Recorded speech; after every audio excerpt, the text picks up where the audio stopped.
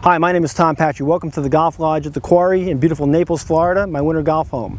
And today we're going to talk to you about something that troubles most of you out there in the golf world, getting the ball airborne. I call it divot then pivot. Let me explain what I mean by that. When you all get to the top of your backswing, there's two directions this club has to go. It has to go down, that's where the ball is, and it has to go through, that's where the target is.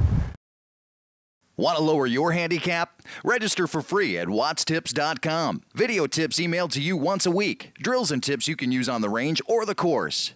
Tips from the pros who teach the pros. Sign up for free at www.wattstips.com.